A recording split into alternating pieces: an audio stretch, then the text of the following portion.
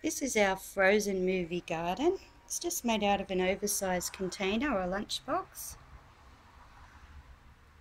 And we've put our figurines inside with some rocks and pebbles. You can see we've made some of Kristoff's family over here. These are figurines we purchased off eBay. There's Kristoff and Anna and Olaf's enjoying the summer under his cocktail umbrella. We've added some cotton balls for the snow. Elsa's up on a rock near her castle. And these round marbles are her icy blasts, my daughter says. It's a fun craft idea and easy to make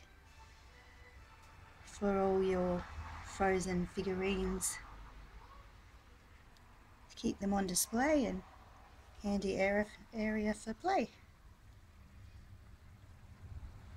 We've put in a little castle and some stepping stones.